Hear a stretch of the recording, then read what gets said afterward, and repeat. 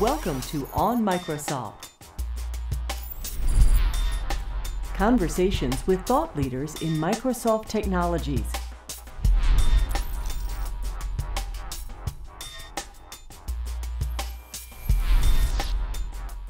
I'm Scott Wiltamuth. I'm a program manager architect working on featured languages at Microsoft. I've been involved since the early days of C#, really since the kind of moment of conception, or inception, I should say. And it's been just a real joy working on that and now producing kind of the third version of the book. And I'm Anders Hejlsberg. I'm a technical fellow at Microsoft and the chief architect of C#. And like Scott, I've been involved since the beginning. So all 3 versions and soon to be 4 of C#. And I'm Torgersen. I'm the program manager for the C# language. And I've only been here for 3 years. Before that, I worked on something that started with J. What's new in the 3rd edition of the C# programming language? Obviously, it's about a new version of the language. So there's a bunch of just new material in terms of talking about those extra language features, obviously. But we've also gone to great lengths to restructure the material.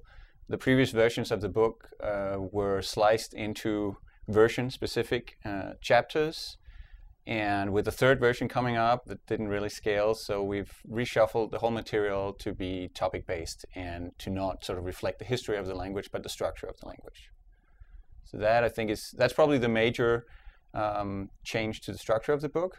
And then we also have a whole new concept in this book of having a bunch of annotators, external people, Microsoft people and non-Microsoft people, write all sorts of great advice and commentary on the language where it fits in the chapters, and giving a different perspective on the material on top of sort of the slightly dry specification style text that's already in there. And it would be fair to say to Mats that the lion's share of the work on this one, you know, Scott and I worked on version 1.0 and 2.0 of the book.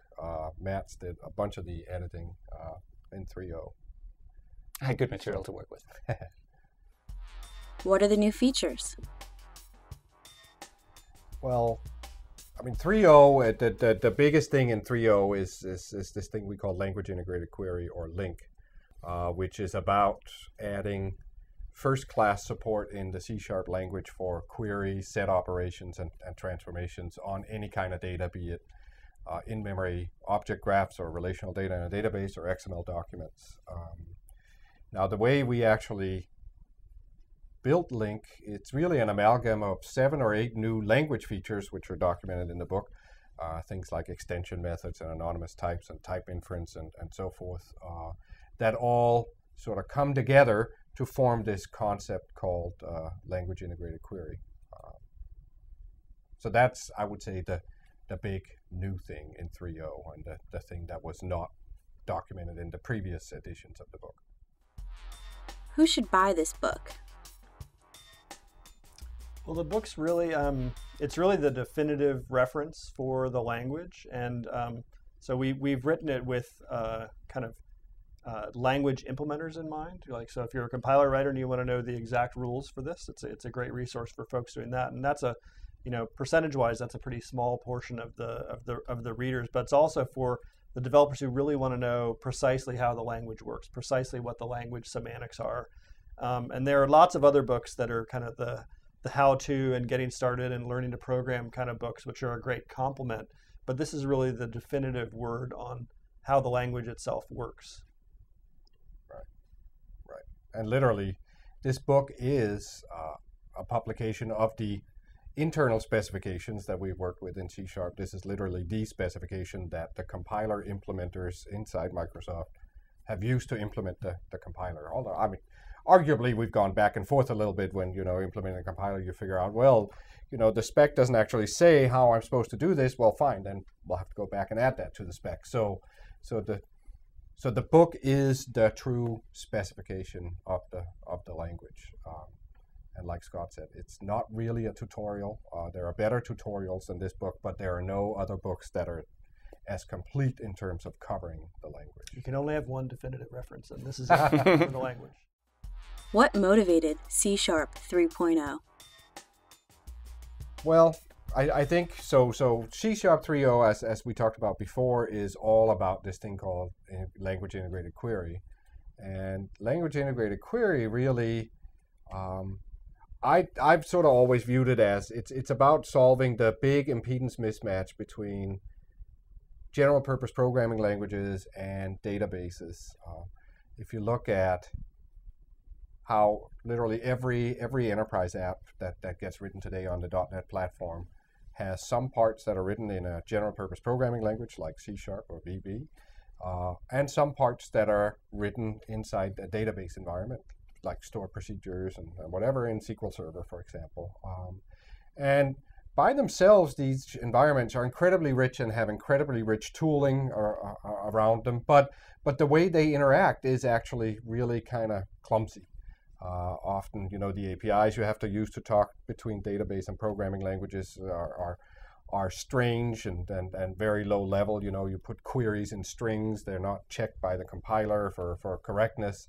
And the two systems are fundamentally different. One is about object-oriented programming, the other is about the relational algebra.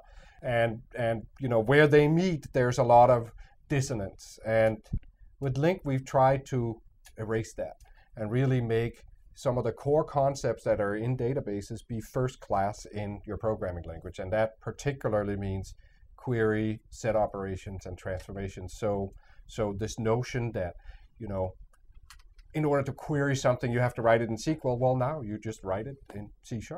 Indeed, C# 3.0 has, I would say, the expressiveness of SQL or XQuery burned right into the language as native syntax, and you can apply this expressiveness to in-memory data structures without even having to have the data in a database. You can write queries that are fully as rich as those you write against relational data. So that's sort of the motivation, I would say, or the problem that we specifically tried to target.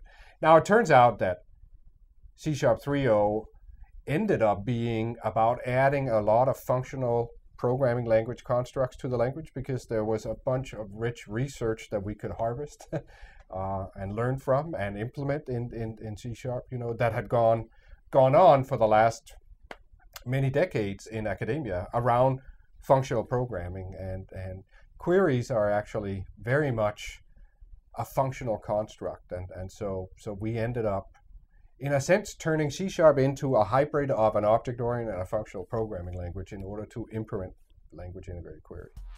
Any advice on becoming a better programmer? I would definitely advise that you stay curious. You take a look at a lot of different programming languages, a lot of different environments, a lot of different books that suggest patterns and practices, and in general, explore a much wider area than you immediately need, so that you get more inspired and you have more things to choose from when solving a particular problem, more ways to navigate, and just keep your brain fresh and curious.